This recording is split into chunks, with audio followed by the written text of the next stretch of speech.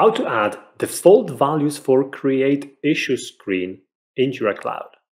For a long time, it hasn't been available, but now it is, and I'm going to show you one of the ways of how to do that. I also want to mention that this feature is available in Jira Data Center as a built-in availability, so you don't have to use any external apps for it, but in Jira Cloud, you do.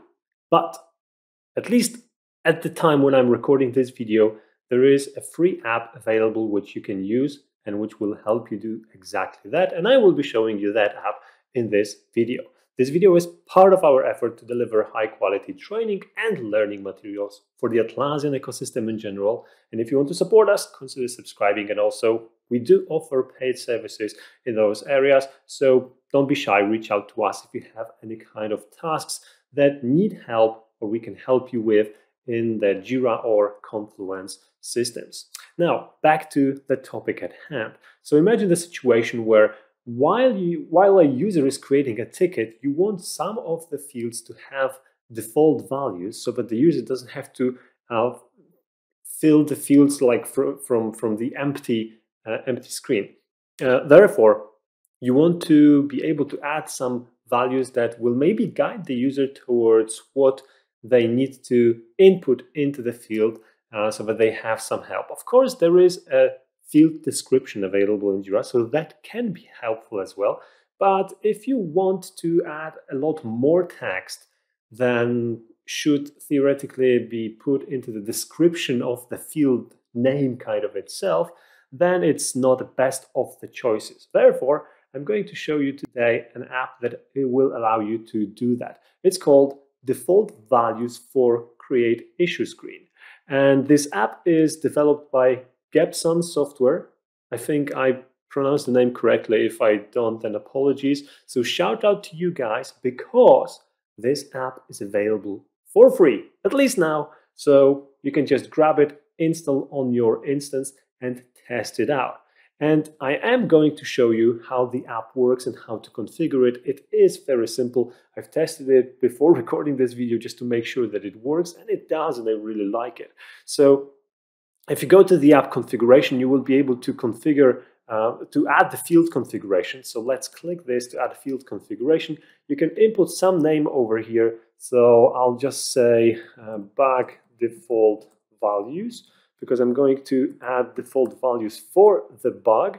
And I'm going to say over here, which field do we want to put the default values for? So I'm going to use description, but I will stop also over here for a second. Just notice that there are only 5 fields available for now. Yeah, so maybe more fields will be added in the future, but in the current version that is available, you can add default values only for those 5 fields. So there is a little bit of a restriction over here, but still, you know, the description field, which is, I think, the most important one, is still here. But of course, in other cases, other of those fields might also play a significant role. So it's good to have options over here, even if this is not a fully customizable list or the list of all the fields that you have in your Jira. Anyway, let's choose the description. Let's add the field. And now you can see that text window appears over here, and I can input the information I want to have. So let's say that because I want this to be available for any bugs that I'm going to raise or my users are going to raise, I want them to tell me what was the result, what is the expected result. Whoops.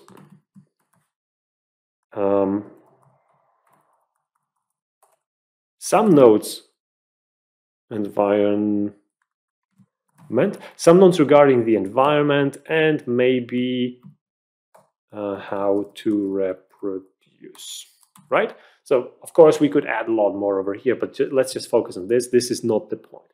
And I could add more fields over here, but I want to just stop at the description, and I'm going to hit add. And this will create a field configuration. It will appear over here with the name I gave it, bug default values. Now what I'm going to do is I'm going to add context to it. And I'm going to say that I want it to be available in this project, and I want it to be available only for bug issue types. There we go. There we go, context. exactly what I wanted. And now I'm going to go to that project. I'm going to switch project, Ambitious Army, and I'm going to create an issue in this project, Ambitious Army, a bug. And if I scroll down to the description field, you will see that now the description field has a text which will guide the user towards, what else needs to be said over here. So as a user, I would now know exactly what to write down, and it kind of created a semi-template for me so that I can provide the missing information, which is exactly what I was looking for. So that's basically it. Pretty simple, but also very, very useful for some of the cases, especially if you're working with Jira Service Management, for example. This could be very interesting to have, even though you have canned responses over there. But if you're not working with Jira Service Management, if you're working with Jira software, but you still want to have these kind of templates or default values for the fields, wow, this is exactly what I was looking for. Awesome. I'm pretty sure that this will come in handy for many of you. If you've liked this functionality, consider going to the Atlassian Marketplace and browsing for the app and maybe testing it out for yourself.